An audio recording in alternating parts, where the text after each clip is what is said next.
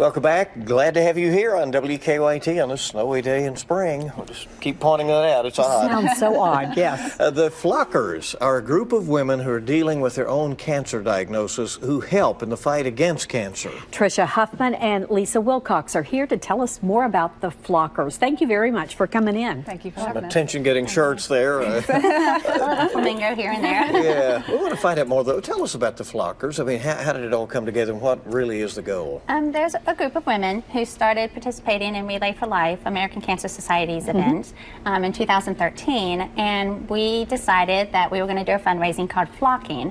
And that way, the flamingos are placed throughout the yards in Lexington, and it just kind of took off. And now we're introducing our inaugural event, Flamingo 5K. Well, before we find out more about how people get flocked and all that, tell us about the 5K. What's that all about, and how can people take part? Well, cancer has touched so many lives of everyone, pretty much, and so this is going to benefit the American Cancer Society in Lexington. And so you can just sign up on our flamingo5k.org, flamingo5krace.org, and sign up for the race. It's April the 7th at R.J. Corman Field out in Nicholasville.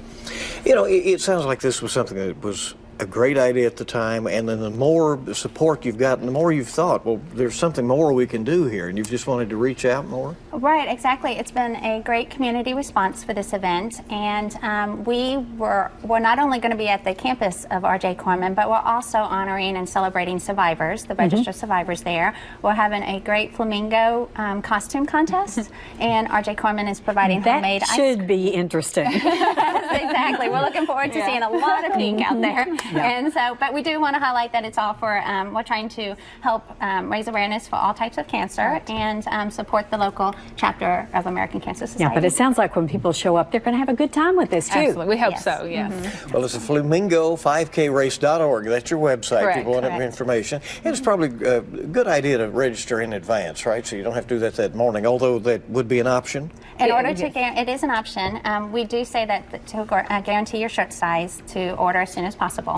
All right, so April 7th. Good luck with the Flamingo 5K. Thank you. Thank you. Thank you. Appreciate it. Thanks for being here.